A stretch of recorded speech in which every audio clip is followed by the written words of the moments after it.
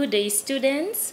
Welcome to our presentation for research project phase 1, that is B.Ed RP22. Speaking to you, I'm your tutor, Etuna Simon Ngifikwa. You can contact me on 085 266 3698, and you can also feel free to drop me an email at etunangifikwa@gmail.com, etunangifikwa@gmail.com, and the best time to contact me is between 8:30 and 4:30. Starting with our presentation, we are going to focus on the research proposal. It is very important at this stage that you understand how to draft your research proposal and where to begin. So I will share some of the layout for this presentation. That is the reflective thinking questions that you may understand, and it will also help you as you develop your research topic, and then also as you start preparing your research proposal. And it is also some important information that I will talk about in this presentation, and will also look at the research proposal outline that is of utmost importance in this presentation, and also to give you some important tips because you will need it at this stage. Remember, this is the phase 1 of your research project. These are some of the reflective thinking questions that you can think about. Like, for example, what do I want to study? It is very important to understand what it is that you want to research on. Where is your focus in terms of your project? Where do you want to focus? What is it that you would want to find out? Why is the topic important, for example? Remember, at this stage, you need to develop a topic. You actually need to send me a draft of your topic via email for approval. So we will then look at your topic, give you comments where possible, or make few adjustments, and also just to give you more guidance as you develop your research topic. How is it significant within the subject areas covered in my course? So it is always important to understand the significance of the study that you are envisioning to propose. You see, what problems will it help solve? It is very important to identify problems already, so that you know, if I have to carry on with this project, I'm anticipating to solve this kind of problems. How does it build upon and hopefully go beyond research already conducted on the topic? So remember, there are previous studies that were done in that particular subject. So what exactly should I plan to do, and can I get it done in the available time? Remember, you are given a time frame to submit your proposal, right? Because before you can continue with your project, that is now to actually go out there in the field, do research observation or classroom observation, for example, interview participants, you need to make sure that your proposal is approved. So before you can get it approved, you then need to draft it and send it through. So we will talk about that proposal in this presentation. So always think about those questions as you are, especially when you are developing your topic. I always tell students not to panic if you cannot get it right. Just send us a concept note, particularly focusing on what it is that you would like to do, how are you going to do it. So just have it, a 1 page is sufficient. Even if it's just a paragraph, then we can have an idea on how to guide you and advise you further in your journey towards your research project. Okay, continuing, we are going to look at some of the important information that you should consider. You need to prepare a research proposal in the area of your expertise. Remember, the area that you are comfortable with, that you are knowledgeable about. You need to choose any topic of your choice in your area of interest as well, the one where you have interest in. Don't take something that you are not interested in, because in the end, you will end up doing something that you don't like. So it is very important to actually propose an idea of what it is that you have an interest in, because you will enjoy doing that project. You need to ensure that your proposal is 12 pages long, including table of contents and references. And talking about table of contents, I particularly want to emphasize that it is very important not to type the table of content, but to generate it with the Microsoft Word document. It is very easy to do that. The first thing that you need to do is you are typing your information for your research proposal. You should actually format headings accordingly. If you see in Microsoft Word, on top there where the headings are, you know, there is always instructions. You will see the headings are labeled clearly with ABC letters. Then you know that this is a main heading, the subheadings, so forth. So you should format them accordingly. Then later on it will make your work easier, such that you will then only need to generate the table of content just to go through the Microsoft Word. If you go to File, then you will be able to generate the table of content in Insert. So you then generate it automatically. Normally I advise students to opt for the second option. So make sure that your proposal is typed and you are using Times New Roman, that is the font, with font size 12 and line spacing 1.5. That is very important. Also, make use of APA format for both in-text citations and reference list. So remember that at IOL we have adopted the APA referencing style. So no other referencing style, only APA. It is very important to adhere to that, and please read further on APA referencing style so that you know how do I then reference in-text citation, how do I then reference at the end, once I have used the resources, after I credit the resources, how do I then compile a reference list? So making use of the APA referencing style. Okay, in terms of the research proposal, we are going to have a look at the layout thereof. So it will be presented in 3 sections. You are expected to actually have 3 sections of your research proposal. Section 1 is basically focusing on introduction, where you would need to introduce your proposal. And then section 2 is basically focusing on literature review. And then section 3, that is methodology. And then please remember, you need to have references, and everything should be included in the 12 pages. So that is the title page, the section 1, information about introduction, information about section 2, that is literature review, all the subsections inclusive in all those sections to make up the 12 pages, including the reference list. So very important to pay attention to that.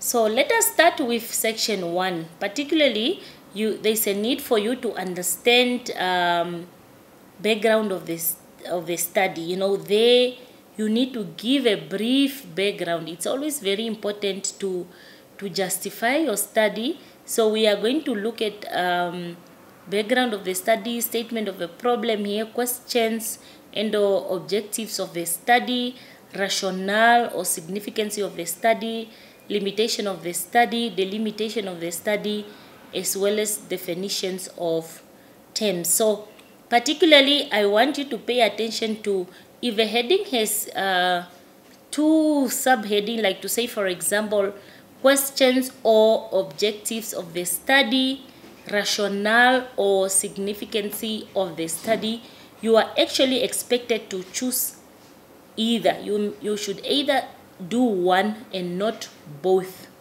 You cannot address both questions and objective in your proposal. Just focus on one.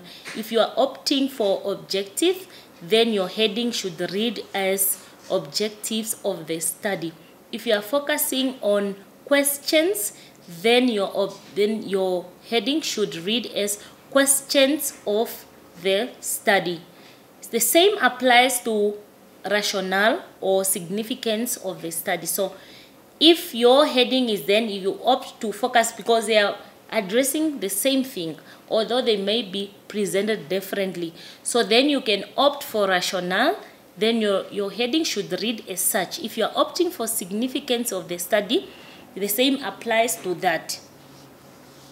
Okay, let us start with background of the study.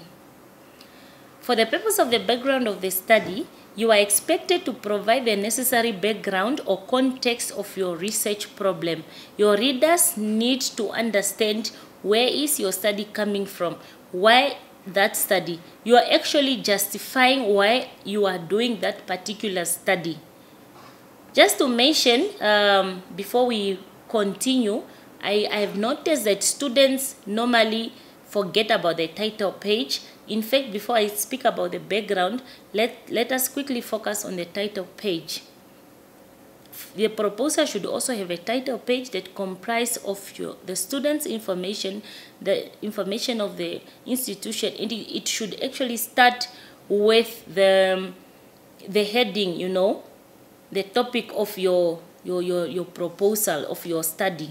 So if your title reads as Teachers' Use of ICT in the Teaching of Life Science in Their Classroom, that is now the title, it should be on top, and then you can then have your name and all the information that is required the title page. So let us continue with the background of the study. As I indicated earlier, that there is a need to provide the necessary background or context of your research problem, and you should actually provide a brief but appropriate historical backdrop. You know, your readers actually need to understand where is this study coming from. Has it been done before in Namibia particularly? Has it been done, you know, that is now locally we are referring to?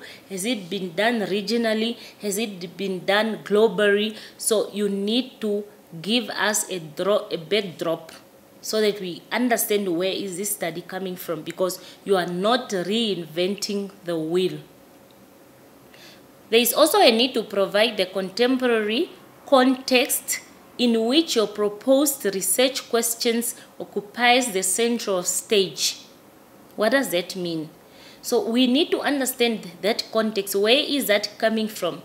Where do you place your study? What is the focus of your study? Identify key players, that is the expert in the field, and refer to the most relevant and representative publications. Very important, because you need to understand that there is a lot of studies that were done out there. So you need to identify those ones that are related to what it is that you are doing. In short, try to paint your research question in broad brushes and at the same time bring out its significance. Very important to actually bring out why is your research important, you know, to the body of knowledge. For example, we move on to statement of the problem. You should actually give a brief background about the problem in relation to the literature. So remember, you are reviewing literature. So you need to state the research problem. What is the problem? It is very important. Once you give a brief background of what it is that you are going to study, especially in terms of the problem, then you need to state the problem. Give a more detailed explanation about the purpose of the study than what you stated in the introduction. Remember, you are not repeating what you stated in the introduction here. You should actually every time relate to the literature. And this is particularly important if a problem is complex or multifaceted. So you should actually always relate to the literature. And describe the major issues or problems to be addressed. by your research? What can your study do about the research problem? So we need to understand what is your study going to do. It is always important. I always advise my students to at least present statement of the problem in 2 paragraphs. The first paragraph, you are actually providing a brief background of the statement, and then you will then state the problem, you know.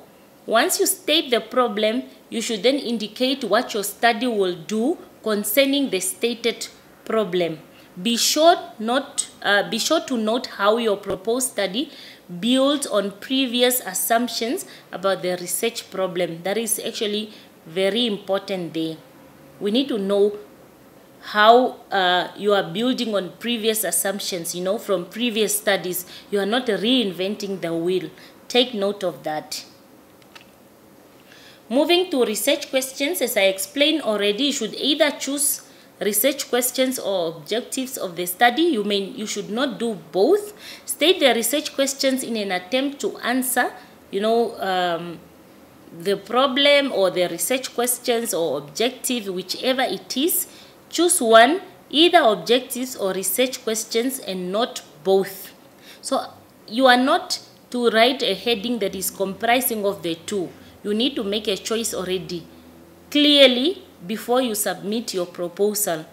Place your research question in the context of either a current hot area or an older area that remains viable. You see, indicate the main research questions and sub-questions where applicable. It is always very important, even in terms of objectives. Perhaps you have the main objectives and then these are the sub, or you have one main questions and maybe 3 sub questions that are building on the main questions. For example, indicate the main objectives where possible as well. So that is very important there. As the researcher, you make use of your own discretion as per the study that you are proposing.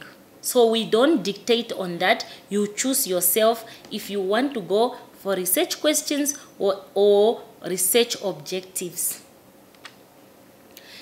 Same applies to the rationale as explained earlier, or significance of the study. You should choose either rationale or significance, not both, and present the rationale of your proposed study and clearly indicate why it is worth doing. You should answer the so what. You know, people might have that, why your study, why that particular study, why should people, you know, why should anyone care? That is actually what you need to keep at the back of your mind. Because remember, you are justifying your study here.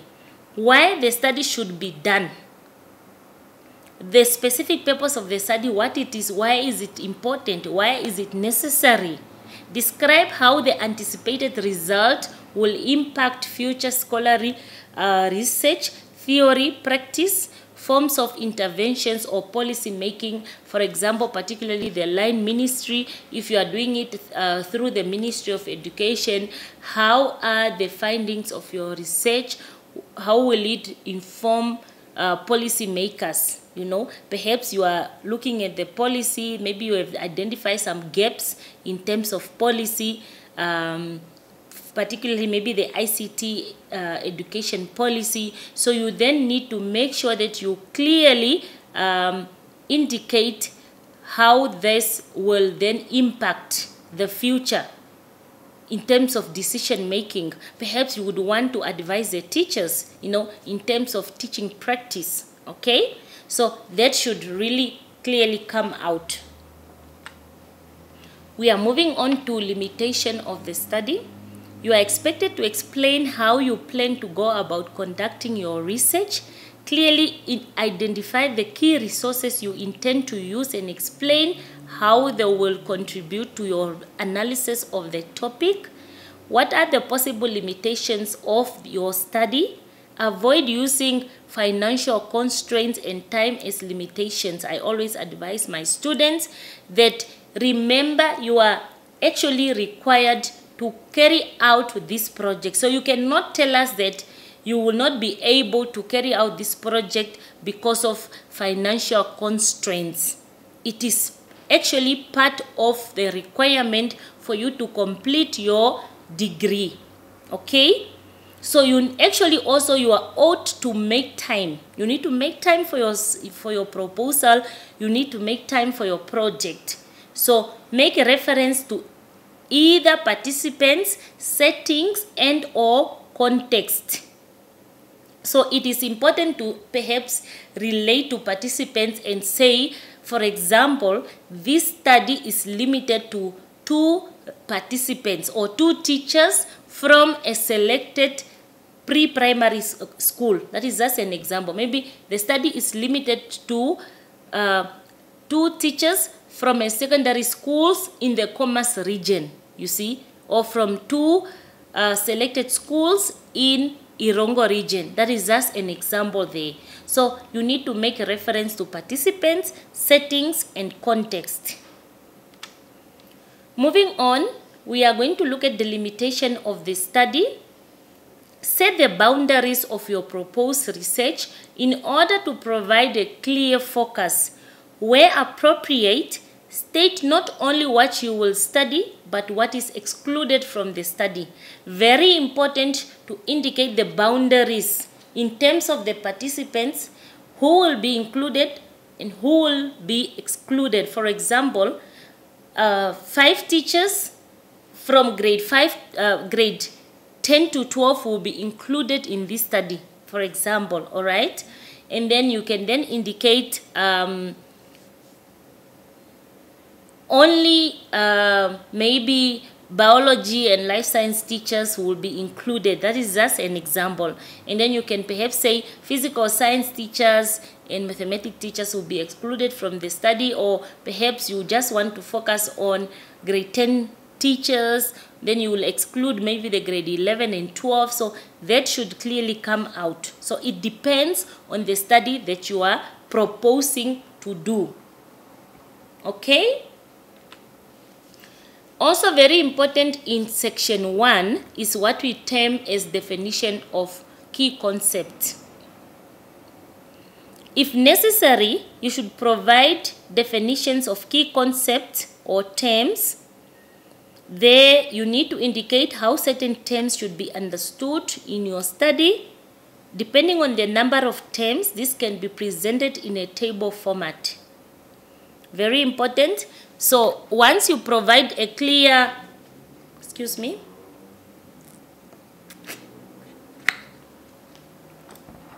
So once you provide a clear definition of term, also very important, remember to provide the reference.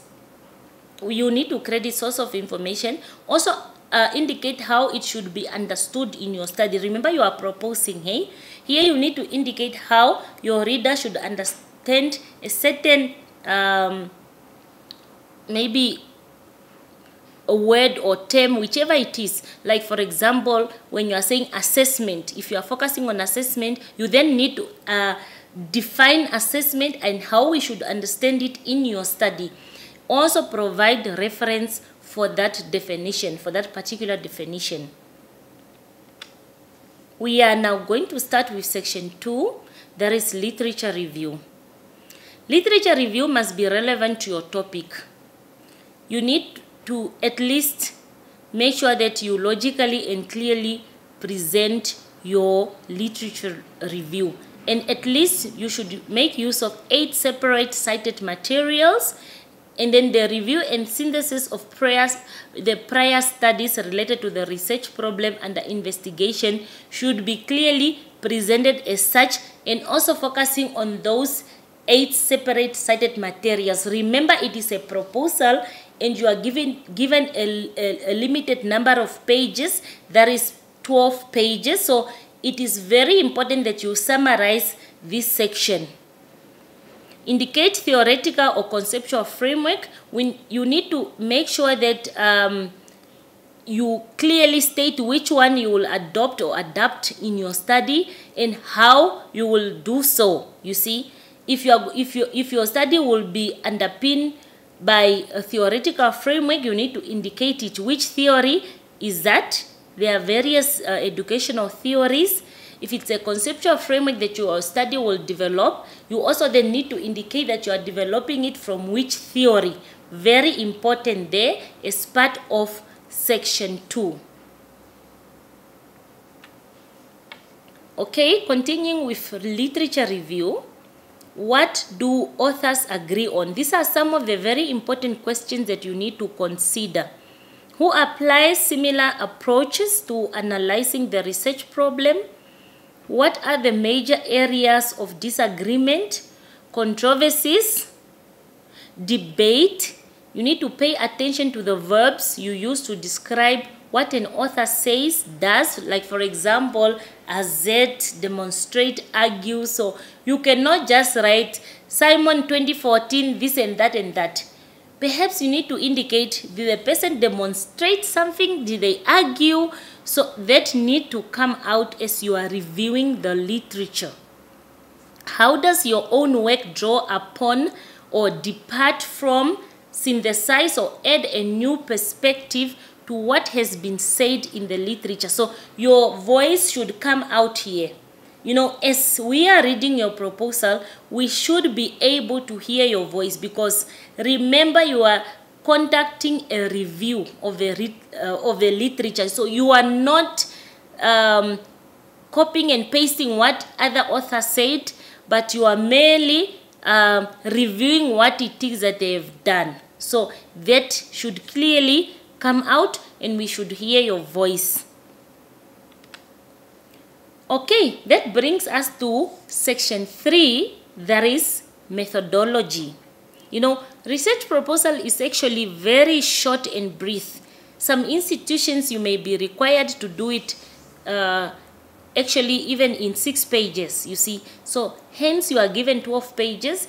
That is actually so much. We are also thinking of adjusting the page numbers to 10, because we feel like students normally just submit things that are not really necessary. Because remember, when it comes to your research proposal, you are proposing what it is that you are going to do, how you are going to do it, and that idea that you have, how you are going to execute it. So moving to section 3, that is methodology, it will focus on research design, population where applicable depending on the one that you are going to opt for, sample and sampling procedure, instruments, data collection procedure, data analysis, as well as ethical considerations. Those are very important subtopics in methodology section. We continue with methodology. So the decision as to why the research design and method use were chosen over other options, so that need to come out. You need to indicate why that particular method. You need to indicate clearly if it is qualitative or quantitative methods that you have opted for. And also you need to demonstrate your knowledge of alternative methods as well. Are you going to do a mixed method? That need to clearly come out. Okay, make use of the approach that is most appropriate and most valid way to address your research question. So we need to understand, if you are opting for qualitative, you need to justify as to why is qualitative applicable to your study. Why is qualitative and or quantitative applicable to answer the research questions? Remember, when you develop the research questions, those are the questions that you are attempting to answer as you are going to carry out your research.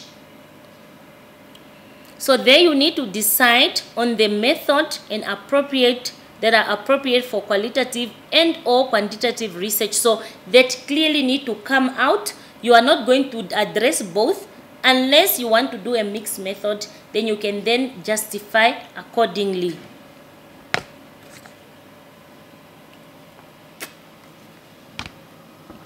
Okay, moving on. We are still busy with the research methodology. If you are opting for qualitative research, you need to understand that this is multi-method that is in focus, involving an interpretive or neutralistic approach. So The understanding is underlying reasons, opinions and motivation. So there is always a need to motivate why opting for that particular qualitative method. And also in terms of qualitative research, I always encourage students to clearly indicate if you are going the route of a single case study, or are you going to do a multiple case study, or is it going to be ethnographic study. So that need to clearly come out from the onset. It need to be stated clearly. And also in terms of qualitative analysis, your method section needs to be more elaborate. You need to elaborate on the methods. Also, in terms of data collection process in qualitative research, this has far greater impact on the result as compared to the quantitative research, you see. So it's in-depth understanding of your, the participants' context, the settings, their perspectives. So you get deeper into it. So it is very important that this clearly comes out. Okay, moving on.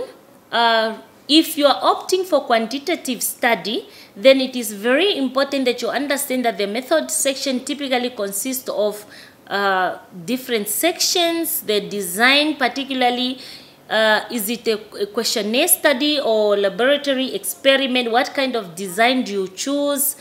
Are you doing a quasi-experimental? So that need to clearly come out as well. Subject or participant, these are now your research participants who will take part in your study. What kind of sampling procedure do you use in terms of population? Because here normally they talk about population as well. In terms of instruments, what kind of measuring instruments or questionnaires do you use? Why do you choose them? Are they valid? Are they reliable? So those justification thereof need to be clearly stated as well. In terms of the procedure, how do you plan to carry out your study? What activities are involved?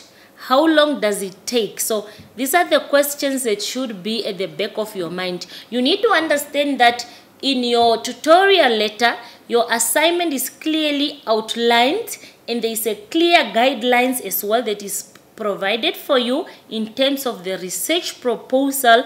Then you need to specifically number specific section or subsections under specific sections of the research proposal. Also very important for the proposal is that you are required to compile a reference list. This is a list of all the resources or the cited materials. You need to make use of APA referencing style for in-text citations and reference list. Also very important, you need to list only sources that you actually used or cited in your proposal, and please avoid plagiarism and credit all sources of information. I have noticed that in many cases our students normally just copy previous studies. That is not going to happen. You are actually encouraged to write your own proposal. Do not copy previous studies. Do not copy proposals that were done previously by IOL students, because we are going to run it through the plagiarism detection software, and we can actually pick up that you have copied that proposal, and then you can forfeit your marks. You will maybe be asked to redo it, and if there are no changes, so much can happen, because we are saying plagiarism is an academic dishonest. So we actually need to make sure that we write our own proposal and that we credit all sources of information. That is very important. So once you are done, you then generate also the reference list. It is also very important. You need to understand how to use Microsoft Word, because it can really make your work easier. You can actually already enter the reference, the cited, the sources, the materials that you are using. And at the end, once you are done compiling your research proposal, you can actually generate what we call the reference, your references. Then you can have a reference list that is generated by the system, by your computer, you see. That same applies, you just format your references accordingly. Same applies to the table of content. So that is actually very important. And now we can quickly look at common mistakes in proposal writing. Failure to provide the proper context to frame the research question, failure to delimit the boundary conditions of your research. These are some of the mistakes that most our students happen to do. Failure to cite landmark studies. You are just copying and pasting. Very important. Also, failure to accurately present the theoretical and empirical contributions by other researchers. Failure to stay focused on the research questions. Focus on your research questions. If there are 3, only on those ones, because the research proposal should be actually clearly presented such that you avoid going around and about. Failure to develop a coherent and persuasive argument for the proposed research. So these are some of the common mistakes. Too much detail on minor issues but not enough detail on major issues. Too much rambling, going all over the map without clear sense. So this is what I've already addressed. And too many citations, lapses, and incorrect references. As I say, please just select the 8 for your proposal for now. And also too long or too short. Failing to follow the APA referencing style and sloping writing. So please make use of academic writing for your proposal. These are very important links for you. You can actually just go through them and you can get more information on how to write a research or develop a research proposal. And having said that, I would like to thank you for your time and for listening to this presentation. You can go through it over and over again just to make sure that you understand what is required of you when compiling your research proposal. Please feel free to contact me on my email address. You can drop me an email at etunangifikwa@gmail.com and also text me on 085 266 3698, and the best time to contact me is actually between 8:30 and 4:30. Then I will actually attend to your queries accordingly. Thank you.